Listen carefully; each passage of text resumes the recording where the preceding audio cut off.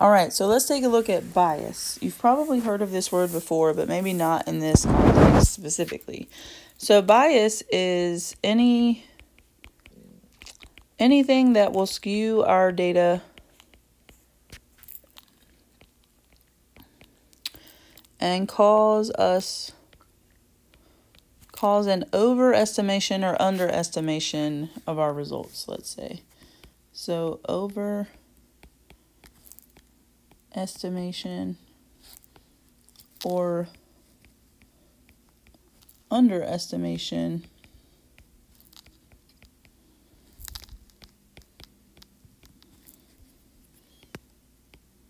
of our results. So selection bias and response bias are the only two that we look at in Math 3, but in AP Stats there are more types of bias that you would look at. So let's just talk about selection bias. Selection bias is the bias introduced by the selection of individuals, groups, or data for analysis in such a way that proper randomization is not achieved. So in other words, you did not gather a random sample. That would be selection bias. So no... Wait a minute. I don't know if I want that to be muted. So no, let's just say not a random sample. Something caused it to not be random.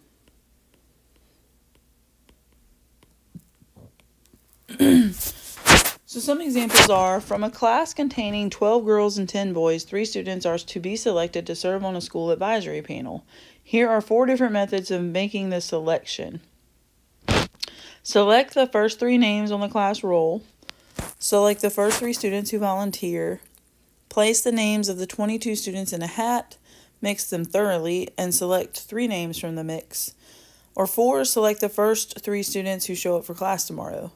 Which is the best sampling method among these 4 if you want the school panel to represent a fair and representative view of the opinions of your class? Explain the weaknesses of the 3 you did not select as the best. Alright, so definitely option 3 would be the best. And selecting the first 3 names on the class roll is not random. That is convenient, we would call it. Number 2, selecting the first 3 students who volunteer is usually only going to be outspoken students, which is not a fair representation of all students. So let's put only outspoken students will volunteer. And then number 4, select the first 3 students who show up for class tomorrow. Those are only the timely students, so you haven't chosen anyone that might be late to class. And each student needs a fair chance of being chosen. So you've only chosen that type of student that would be on time to class. Alright, so number 3 was definitely the best method, and I think you can hear that when it's read. So response bias is the tendency of a person to answer questions on a survey untruthfully or misleadingly. So it's something that causes bias in the way they respond to your questions. That is response bias. Tell whether the question is potentially biased, explain your answer. If the question is potentially biased, rewrite it so that it is not. Don't you agree that the voting age should be lowered to 16 because many 16-year-olds are responsible and informed? So I would say, don't you agree? Is trying to persuade someone to choose that. And then 16-year-olds are responsible and informed is subjective and would cause people to maybe think that even though they might not have thought that before. So I would change it to simply should the voting age be lowered to 16? It takes away those parts that are biased. And just leave it at that. The second one says, do you want to eat a hamburger or the usual vegetable sandwich? So saying usual vegetable sandwich would influence someone to choose their usual to make it easy on the waiter or the waitress that might be asking this question. So you could just say, do you want to eat a hamburger? ? There's a couple ways you could rewrite this one. Let's say, do you want to eat a hamburger question mark. You could say, what would you like to eat, and leave it wide open. You could rewrite it various ways. Those are just 2 examples. And then it says, how would a fast food franchise owner who used a survey to find out about employer-employee relations present response bias? So some of you might have had this happen where your boss asks you to fill out a survey about how well they're doing and how well they're treating you, and you didn't feel like you could be honest with them. And it is because the employees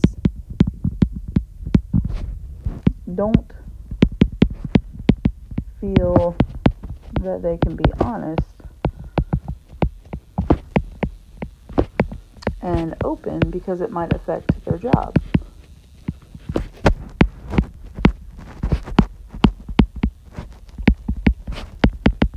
Let's say it may impact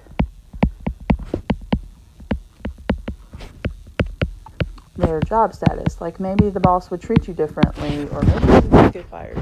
So people typically don't want to reply in any kind of negative way to those types of surveys. So another example, let's think, is the following sample a good sample or a biased sample? Mr. Schwarzenegger is interested in estimating the average height of Mooresville High School students.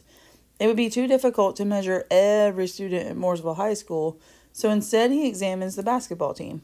He uses the average height of the basketball team as his approximation for the average height of Mooresville High Schools. So it says identify who's who and what's what. What's the population? So let's put all students at Mooresville High School. What's his population he was aiming for? The sample he chose was the basketball team. And it says, what's the variable? What are we looking at? And what are we measuring? We're measuring to find the average height. And then it says, is this scenario a good sample or a biased sample? Explain why. It is definitely biased because the basketball team tends to be above average height. They are not representative of the population. Let's put both. So they tend to be above average height and are therefore not representative of the population.